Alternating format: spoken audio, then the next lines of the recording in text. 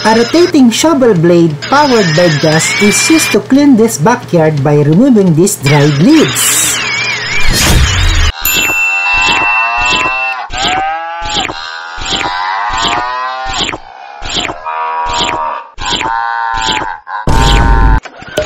This guy uses a grass cutter to trim the small patch of grass with a style in minutes.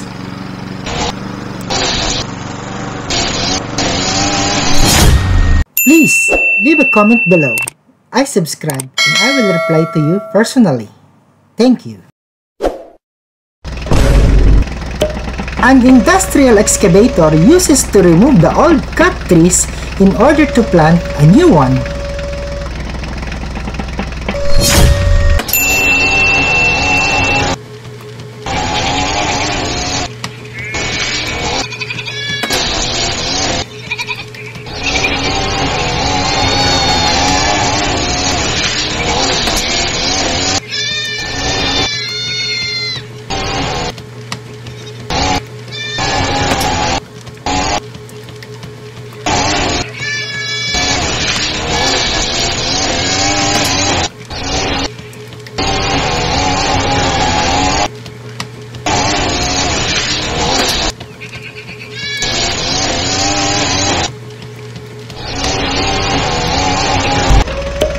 A long-legged attachment is used to trim the trees with the desired shape and style.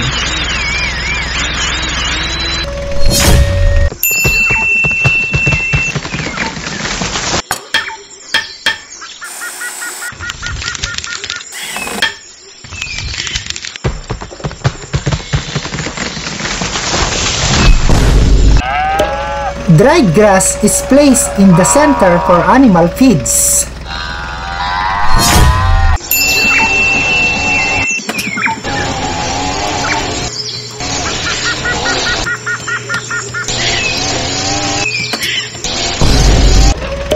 This guy uses an industrial hydraulic machine to easily relocate the trees in minutes.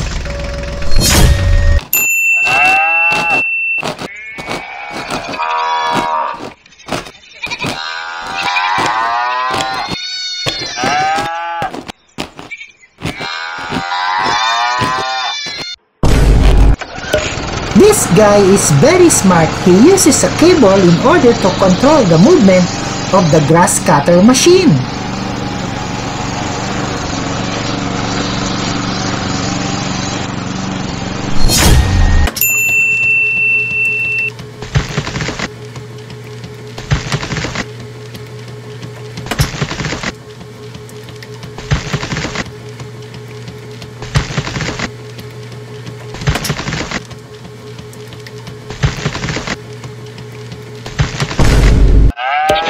This machine is customized to maintain the cow's proper grooming.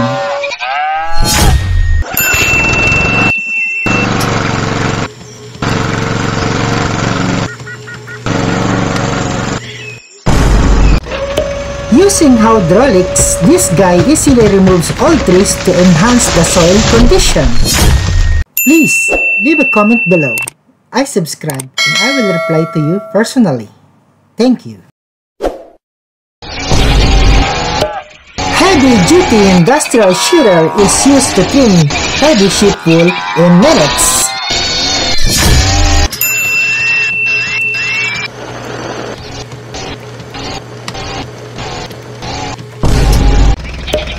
This baby cow is transferred to a shelter to give a proper care and nutrition.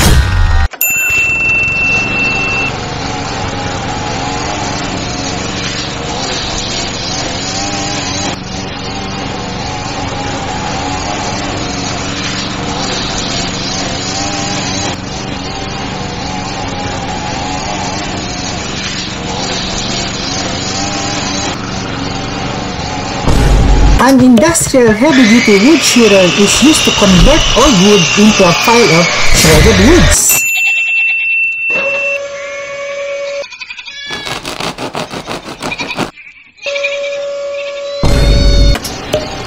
A group of grass workers uses a pile of glue with a turf cutter used in order to have a new design for this soccer field.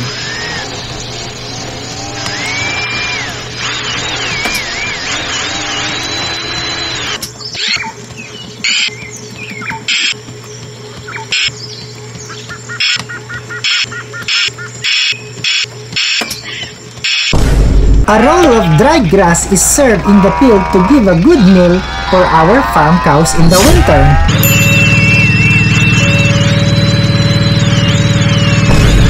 Please leave a comment below. I subscribe and I will reply to you personally. Thank you. This guy uses a heavy-duty shearer in order to maintain a proper grooming of this horse.